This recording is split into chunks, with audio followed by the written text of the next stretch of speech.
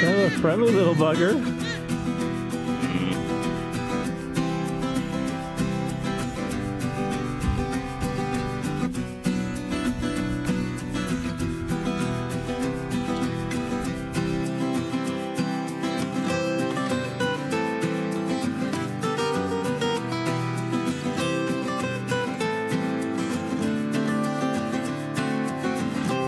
Alright guys, Papa Pepper back again with the Abundant Harvest Homestead. I'm going to start off by asking you guys a question. You ever have people tell you, don't do it, you don't want to do it, it's not going to work out well, you're going to regret it, whatever you do, don't do it.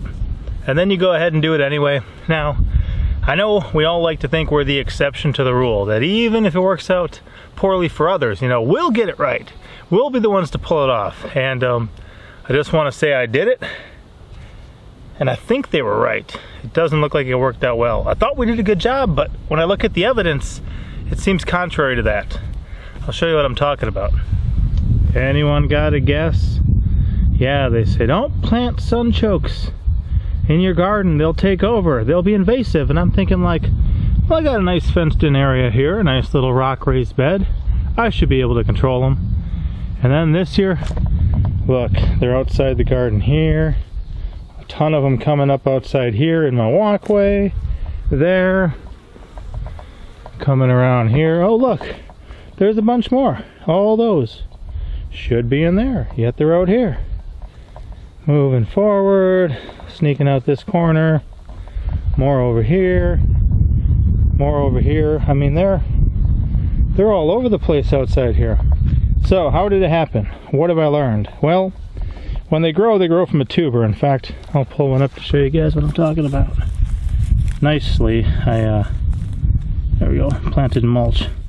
Okay, so this ball in the center here is going to go ahead and be the tuber. That tuber is what they're going to grow from this year, and then they're going to shoot out these long, here I'll use this as an example.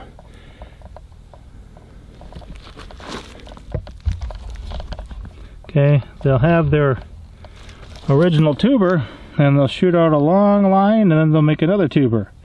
And they'll shoot out another long line in some other direction and make another tuber over and over and over again. So from the ones I planted in here, they shot little long tubers out into the mulch pathways. And we tried really hard to dig them all up last year, but you got to remember, you're kind of following some tiny little thread that can break out into the middle of who knows where, and then encountering another one. So we didn't track them all down to their end. So since I see where they're coming up, my goal is to dig them all up from the walkway, dig them all up, and then I'm just going to actually maybe take a spot, somewhere out over there, back over here, somewhere, and I'm just going to plant them on top of the ground, kind of like a Ruth Stout tomato type thing. Put them on top of the ground and then just mulch them. And I think it should work. I'll push these back into here, take the other ones, just let them run on top of the surface of the ground, under the mulch. I can dig them back at the end of the harvest time and should be able to find them all easier is my goal. So I'm going to dig these up and see if I can't figure it out.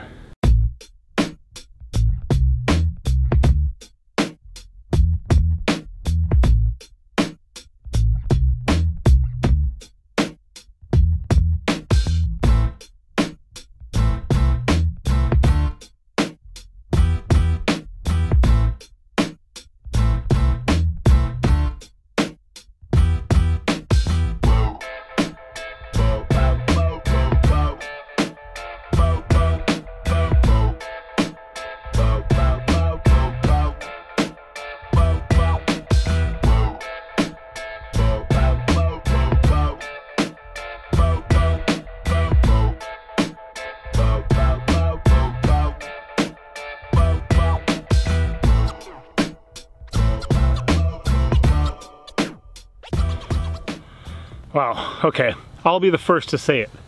Did we learn anything today? I don't know how we missed this one. I mean, this is a big, long section of tuber, all heading out. Check out that guy, that was just a tiny, that's not the right one. There was one that was just a tiny little ball at the end that we missed, but supposedly, you know, any of this twisty, turny stuff, if that gets left somewhere, oh, it'll grow a new one. So there's a reason that people say, don't plant Jerusalem artichokes or don't plant sunchokes in your garden. On the bright side, you need usually, I think, more than one variety in order to have them produce viable seeds. I just cut off the tops and the flower heads, feed them my sheep and goats just to make sure. But they produced a wonderful crop. We definitely like eating them. And now I've pretty much got, I mean, a 5-gallon bucket full of extra that I'll be putting in a different location. But look at this one. Okay. Yeah, see that? I pretty much tore up everything. I mean, this is my walkway here. It's just all tore up. So on the bright side, I actually got a full load of mulch on the trailer. I'm going to scoop up some of the stuff because it's got a lot of dirt mixed in to add to some of my raised beds. A lot of it's actually some pretty nice soil at this point. It's between the decomposed wood chips and the soil from the bottom that got mixed into it.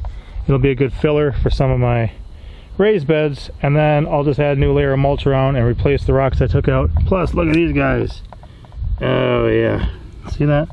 Found a couple big old pieces of duck food. Let's feed these to the ducks, get some empty buckets, and restore this, and then make our new one. Quack, quack, quack, quack.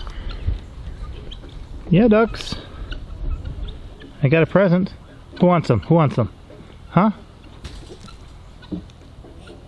Who wants them? You ducks are not playing along very well here. Yeah. Come on. Come on, ducks. Here's another one. Ready? There we go. Come and get it, girl. Yep, there's one.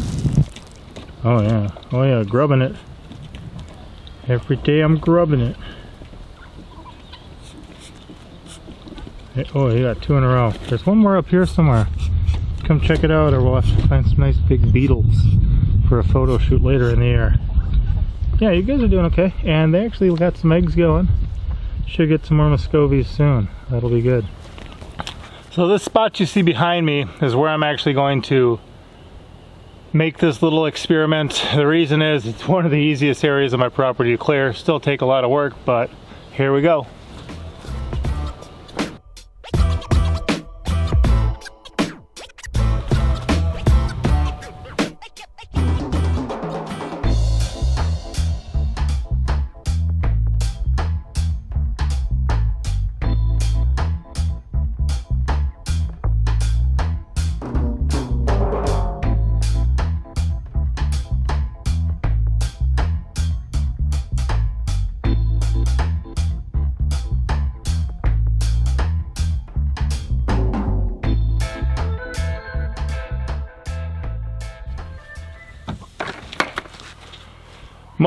Much later that day.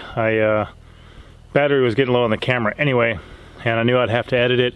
It was too painful to do.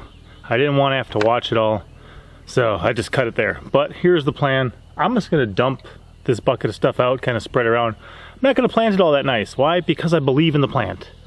I think the plant's going to do a good job on its own. And also, you may see I removed a lot of stuff there. I mean, compared to the area on this side of it and the area on that side of it, it's barren right now. You may think, well, that seems like a lot of effort. Well, it is, but remember, I'm planting like an invasive food source, these sunchokes, that might take over anyway. So I'm gonna have enough to deal with if this doesn't go right to begin with. And then you may be wondering, what in the world do I do with all that stuff I scrape up? I'll show you that. Everything around here has a purpose. I just gotta relocate it. So here, 1, 2, 3, 4, 5, 10, 11, 12. I guess I got 12 buckets full of that compost. And the cool thing about that is it's all just going to get added to this hugel mound. Yeah, let's do that quick. So this hugel mound is just going to be a big compost pile anyway. And all this buried wood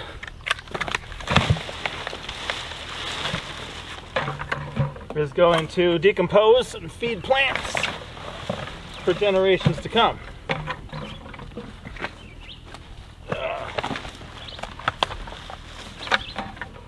So I'll be adding more layers of wood to this and make it a bit bigger. It's coming out this way a bit still.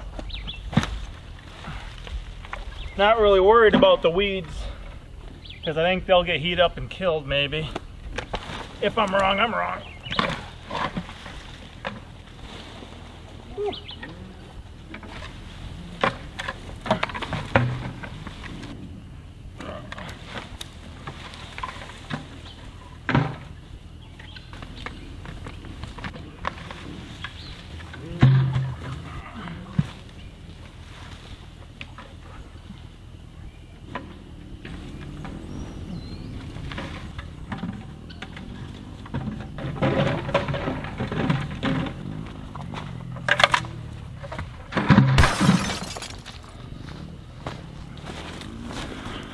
I understand that a lot of my life may look like a lot of hard work, and it is. But I once heard that if you don't want a hard life, work hard.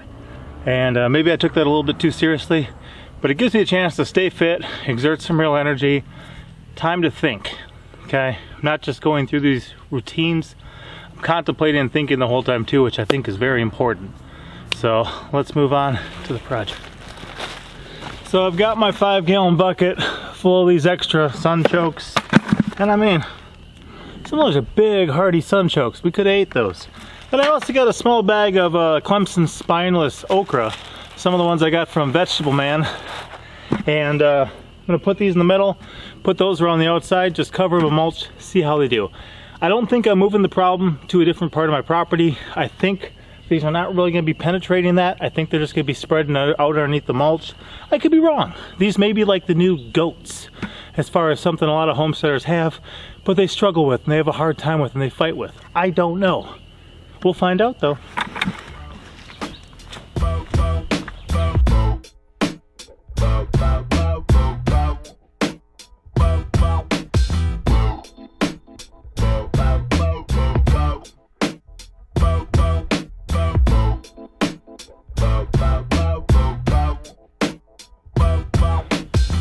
Now comes the worst part of the job, cleaning up my mess.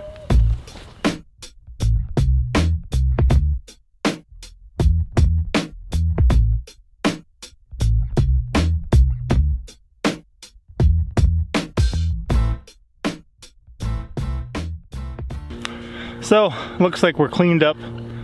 Looks pretty good. I don't know, guys. By moving those, did I do a good job? Is it a good experiment, or am I just an idiot? And I know that some of you guys tell me I'm an idiot without me even asking, so I'm not sure what to do about you, because it's like you're practicing for the test when nobody else knows there's going to be a test, and you, I don't know, I guess you're kind of like the teacher's pet type people. But yeah, let me know what you think. I'll show you this quick, and I think we're back where we need to be. We'll see what happens. So, no worse for wear. They're back on the inside for the moment. Much like goats, I think they'll be escaping their fence again soon enough, and I'll pull those sticks out of there now. They were just to keep the straw, the mulch on for the winter. But we're back up and running. Alright guys, Papa out. As always, I'm Papa Pepper, and I'd like to remind you, don't post for free.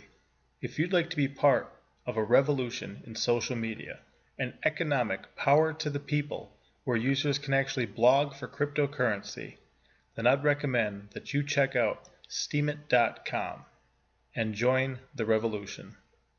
Papa out.